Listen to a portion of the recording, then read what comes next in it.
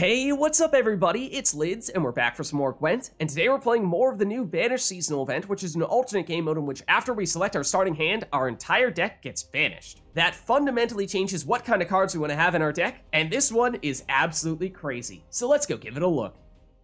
So today we'll be playing a Northern Realms Uprising deck that is all about spamming a bunch of resilience so that even if we can't draw cards in between rounds, we still get a ton of carryover, making it really hard for our opponents to beat us. So the primary way that we're looking to do that is by spamming as many copies of the Meditating Mage as possible. So when we have at least 2 Meditating Mages on the board, if we use its order ability, it will gain the Vitality, but also gain resilience, giving us carryover. So we have, of course, 2 Meditating Mages in our deck, but then we have stuff like Runemage into Zoria Runestone, which could potentially give us Meditating Mages, but is mostly just set up so that for our other potential Meditating Mages sources, they just become a little more reliable, such as Chapter Wizards with Runeword, which can certainly, at least after Runemage, give us a very good probability of getting more Rune Mages. And then outside of that, Mushy Truffle is a guaranteed Rune Mage, and also another source of carryover. Once we have at least one Rune Mage on the board, we can create more with Reinforcements.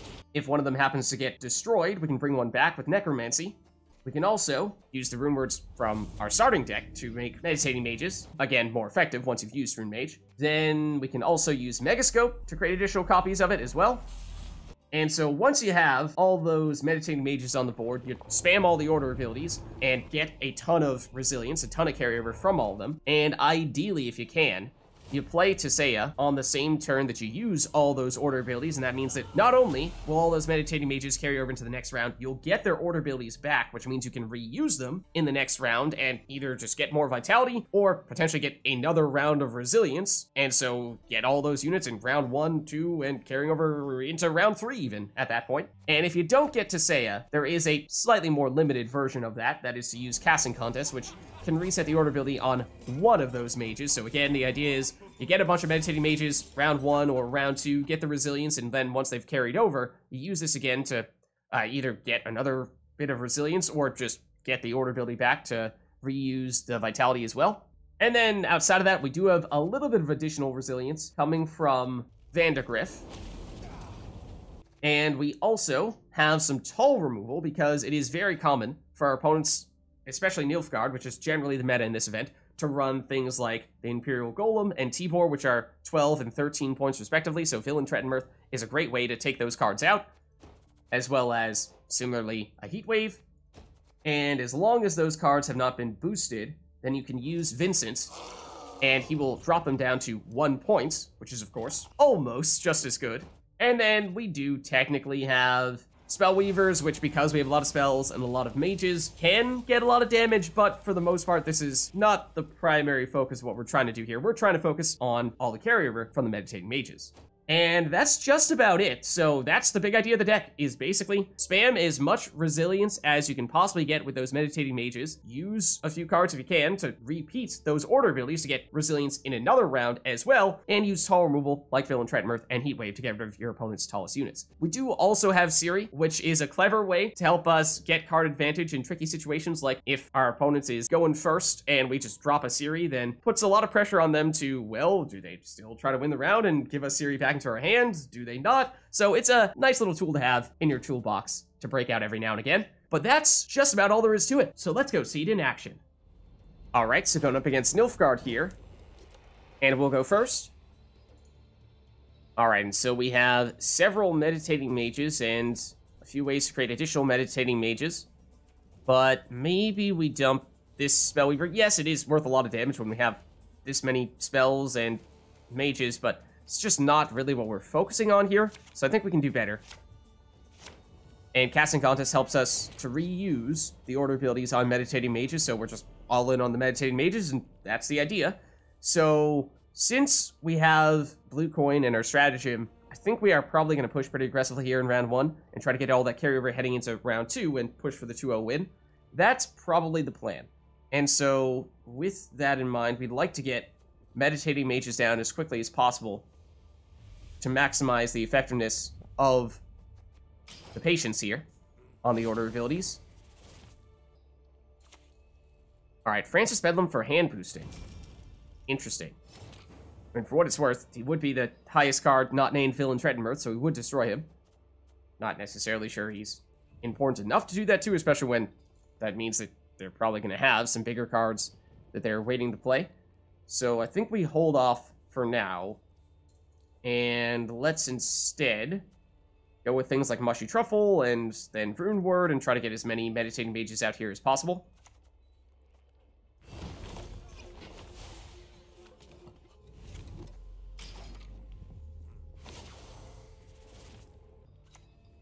Alright, Olgierd.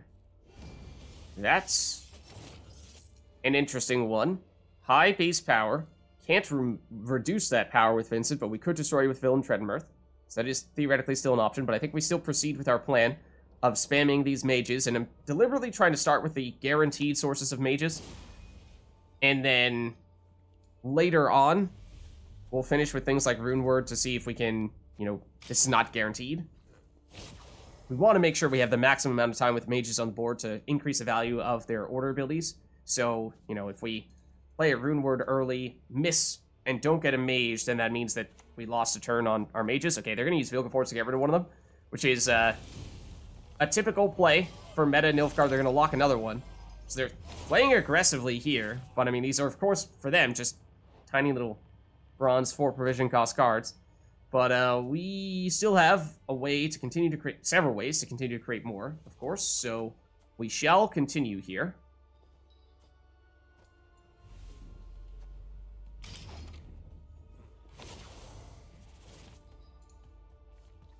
And unless they can create another, which is possible for Nilfgaard, with some assimilating stuff like a Duchess's Informant, they won't get the carryover. They could still get some vitality out of that. Alright, it's Master of Disguise, which will get boosted now. We do have a locked unit. But we're... in that case, I mean, we might be playing more for round 2 and 3 than we are for just round 1 and round 2. We'll have to see.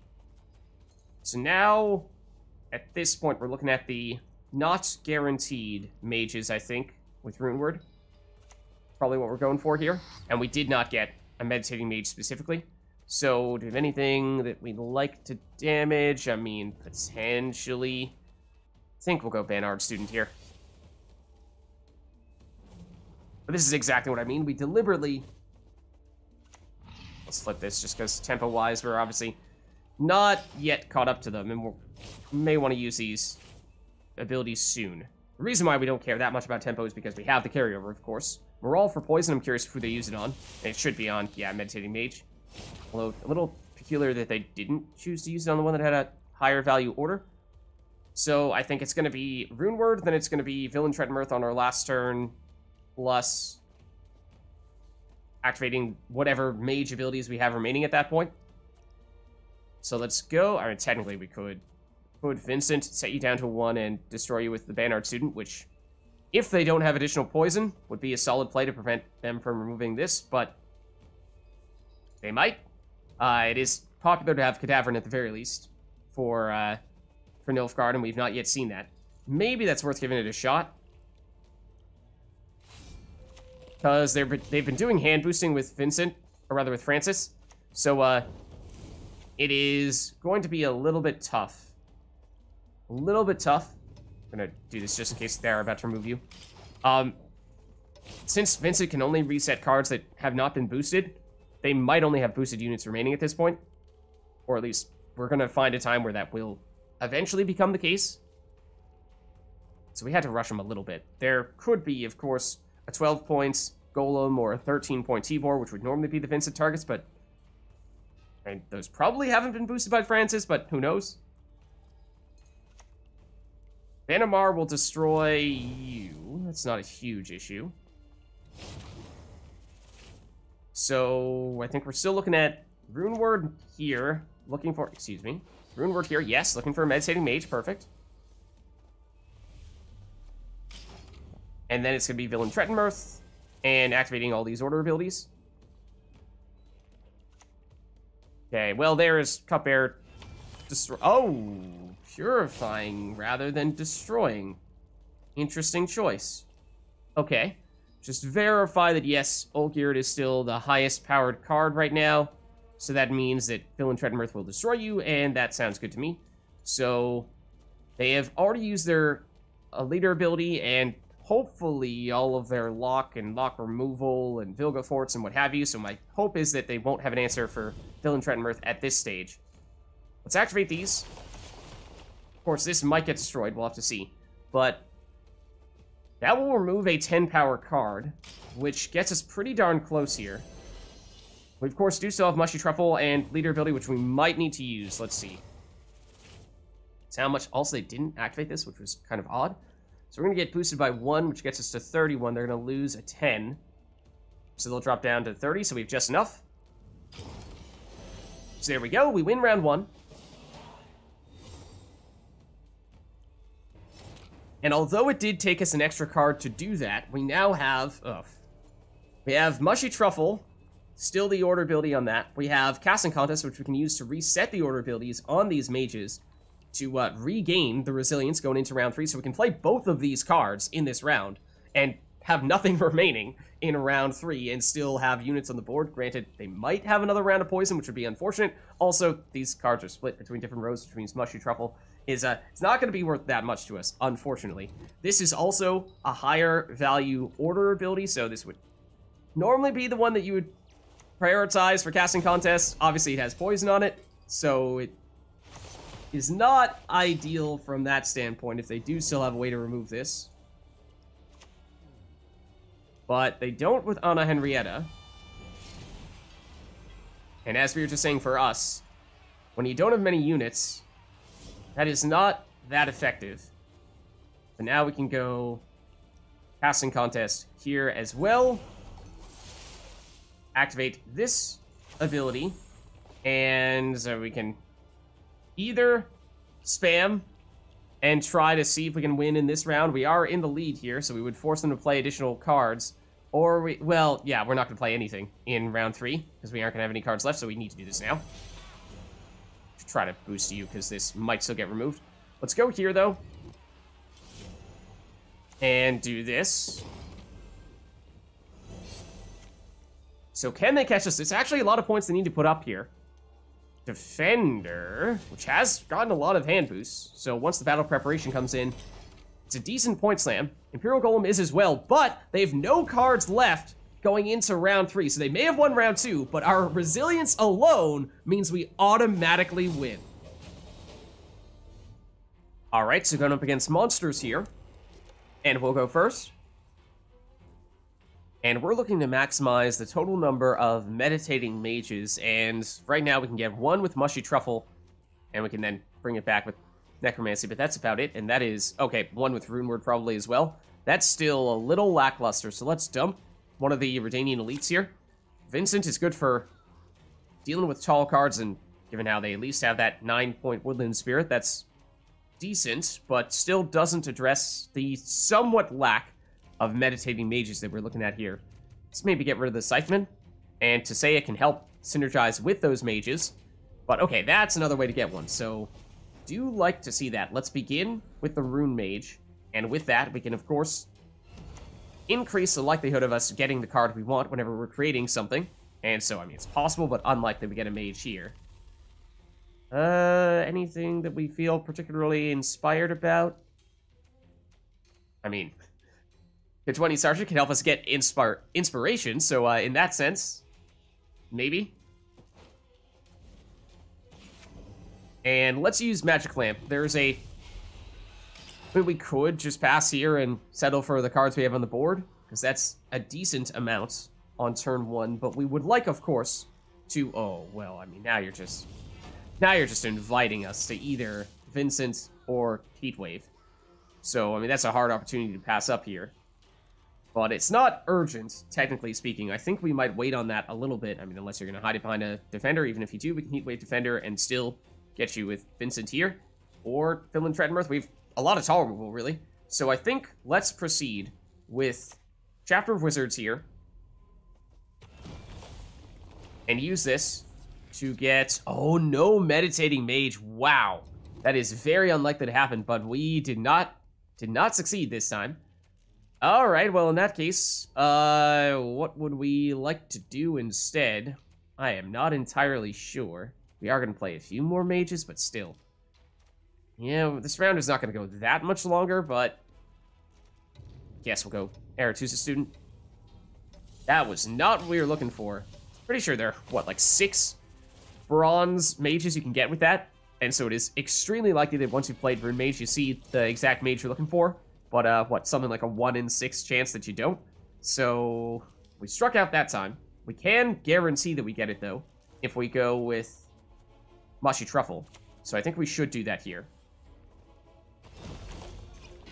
To guarantee we get a Meditating Mage, and then we can proceed to spawn in another Meditating Mage, like so. And so we're going to go aggressively in round 1, and use the Meditating Mage carryover to carry over into round 2, and maybe go for a 2-0 push.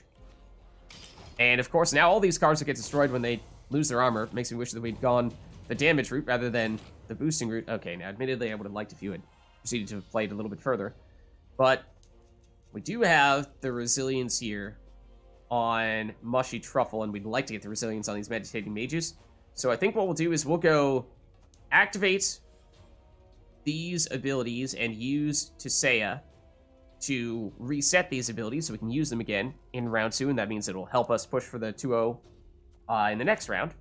So let's just... Yes, I know. Does mean we need to play another card, but because we can make sure that we get the resilience on 2 cards and get the order back on those 2 cards, it is still worth it, I think.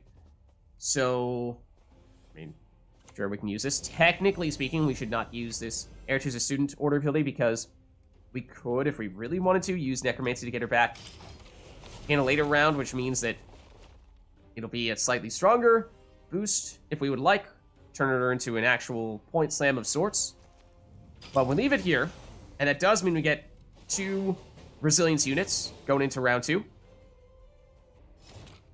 And so we are 2 cards down here, which does make matters more difficult, but given how we have Villentretenmerth, Heatwave, and Vincent for tall removal, and more ways to either get a Meditating Mage or, at this stage, probably would be that Aretusa student back, I think we're still looking to push a bit here, and we could even go all the way in round 2 and use Casting Contest on a Meditating Mage at the end of the round to reset that order ability, and that means we can still get the, we can still get the carryover here already from just these order abilities right now. So let's, I mean, technically speaking, let's Runeword and see if we get another one. Once again, okay, no, we got one. Thought we just totally struck out once again. Was rather surprised that that was going to be the case, and they forfeit here. They cannot handle all the carryover. Alright, so going up against Nilfgaard here, and they'll go first.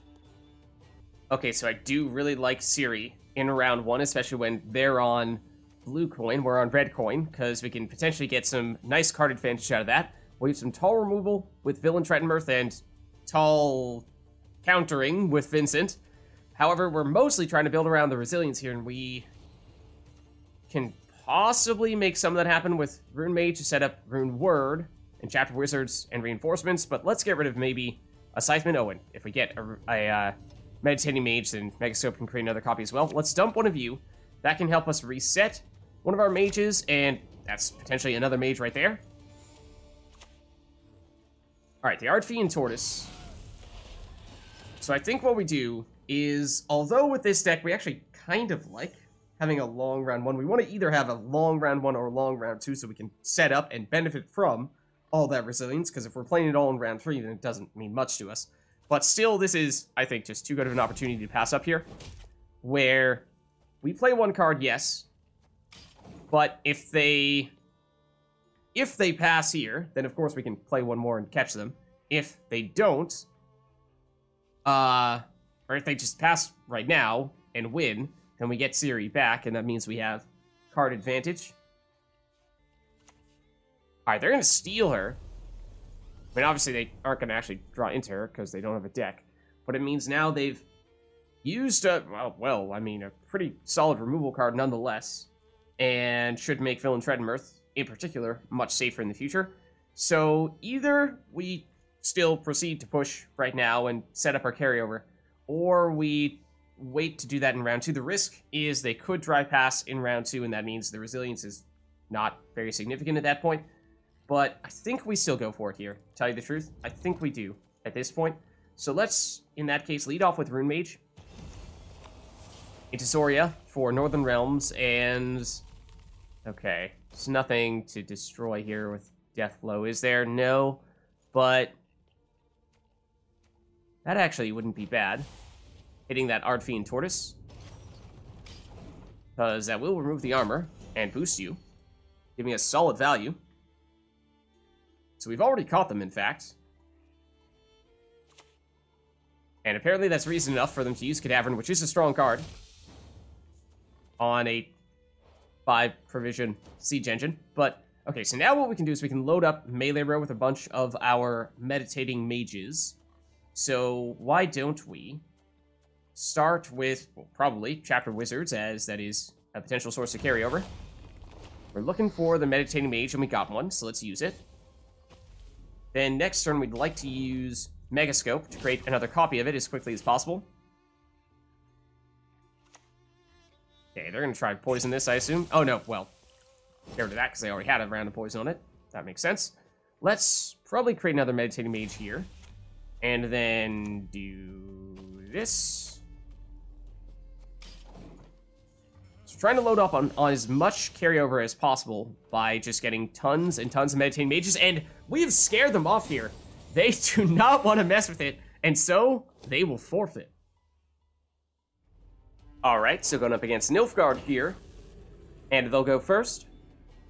Okay, so we're looking to maximize our resilience primarily with these meditating mages, so we want to be able to create additional copies of them, which with Mushy Truffle, Megascope, and Runemage to set up a more likely Runeword into meditating mage is not bad, but we might want to get rid of some of these non-resilience guys over here. So let's dump maybe one of the Scythemen. Vincent can help us with dealing with tall cards, which is a particular problem with Nilfgaard, so maybe we dump you as well. Okay, casting contest can of course help us get back the order abilities on our meditating mages, and that's a decent points land there with the Nilfgaardian Knight. So what we can do is we can either just pass here and say, alright, now you've played a card more than we have, and you're not going to draw into anything in round 2, so you might try passing round 2. On the other hand, we kind of want to have a long round and use all of our resilience to carry over into the next round, and if they try passing round 2, then there's not much benefit in us going that route, because we're just going to have all our resilience in round 3 with no additional benefit from that. So let's lead off here with Runemage into Zoria, and maybe we get a meditating mage here, although it's quite unlikely. If only. No, we don't have a deck. So, and admittedly, none of these are great options for us right now. What do they have on the board? Not like Bombardment's going to help us all that much here. Maybe we could Redanian Archer if we think this round's going to go longer. So, the plan now, let's see, Magni Division, that might be the last thing they play here. Honestly, we're okay if it is, because we want to get that carryover set up, yes, but I don't, and honestly, we could even go Vandergrift here if we were thinking that this round might not last that much longer. It's not enough for us to catch them yet, notably. But we could go... Let's do Mushy Truffle, I think. And with that... That way we can get a Meditating Mage guaranteed out here. Now, 1 is not that significant because we need 2 to get that resilience. Okay, Urchin. Which technically we could destroy if we were to weaken it with Vincent and then hit it with the Archer a couple times. Granted, might prefer to just take out Nilfgaardian Knight. That's a short term definitely better. But now that we have at least one Meditating Mage out there, we'd like to start creating additional copies of it. Like so. And maybe we... tempted to just hit Urchin and see if we can convince them to flip it, so that he's not as impactful in the long round, because we are trying to make this round go a little bit longer here. So we want to make sure that we get this Meditating Mage out as well. Tibor, okay, so that is the ideal card for us to use Vincent on. Because that is worth a lot of value to us. That's a 12-point play from the order ability alone. So, do like that. On the other hand, getting Runeword out here for another Redanian, or rather, Meditating Mage would be nice. Or playing the one directly from her hand. So I think we still do this. Unless they play Defender here, we should still be fine. And if they do, then that would be a little tricky. But we're going to take our chances, I think.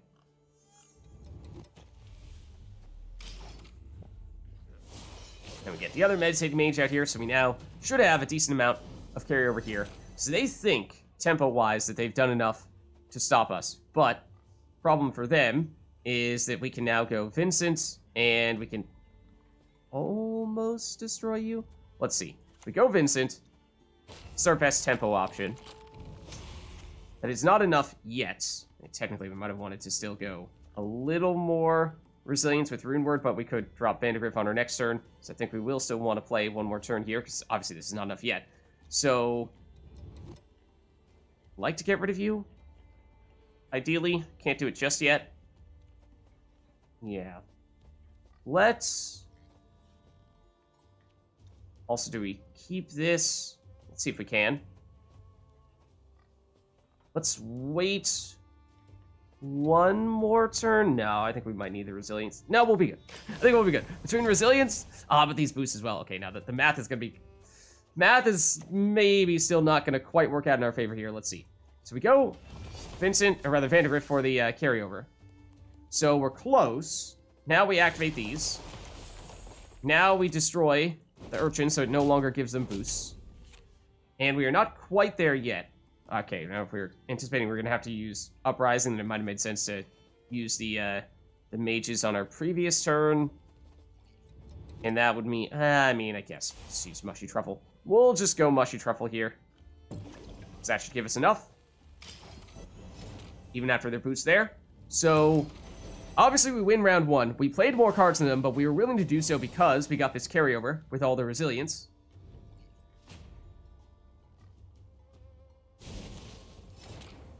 And now, with Casting Contest, we can proceed to get these Meditating Mages back on, or get their order abilities back.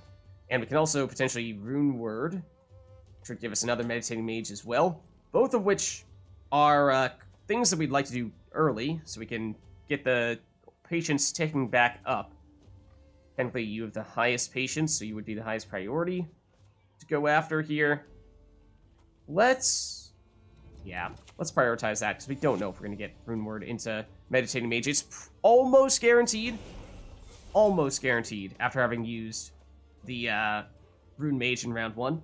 Now, with 4 turns, yeah, we probably want to activate it now, especially because we already have more than enough vitality here. So yes, we've played more cards than them, so we have fewer cards in our hand remaining in round 2, but our hope here is to basically force them into committing almost everything in round 2 here to catch us, and therefore, even if we don't win round 2, we bleed them so much that the carryover from this Meditating Mage and a subsequent Meditating Mage or 2 may be too much for them to handle. Now, not a huge fan of the poison, of course, from this cow carcass, because I imagine they might have more coming soon. Okay, so we can Casting Contest here, and I think probably will now,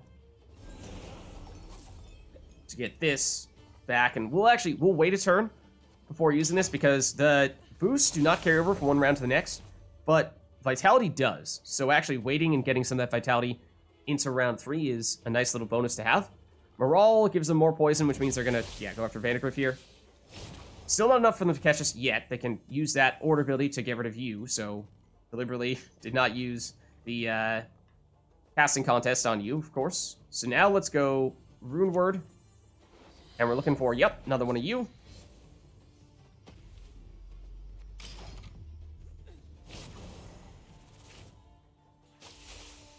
Oh, that's okay, a little concerning. Yeah, Fangs of the Empire for actually much better poison removal there. But what that does do is, yes, sure, they have caught up to us thus far, but we can still get 2 more resilience units on the board, and then combine that with a couple of Lyrian Scytheman, which it's not going to be amazing tempo, because we aren't going to have that many boosted cards, but it will be something. So we do this, and this, Spread the boost around, which triggers this Scytheman. And then we play this Scytheman as well. And that's decent tempo at that point. And of course, we do have 2 carryover units with our double resilience here. So they may be able to catch us. Okay, well, obviously we can't do anything with the puzzle box. It's just a 7 power card they're getting. Imperial Golem is a point slam. And it is enough for them. But this is the thing. They have 1 card. We have 0. So we can't play in round 3. But we do have 2 units starting on the board. So what do they still have remaining? Because it all comes down to that. Is it big enough? And they're going to have to boost us. And so we get the vitality and take the win. So there's a look at a Northern Realms Resilience deck for the new Banished seasonal event. If you liked the video, then make sure to hit the like and subscribe button and leave a comment down below to let me know which other cards, archetypes, and factions you'd like us to experiment with next. Thank you all for watching, and I'll catch you next time.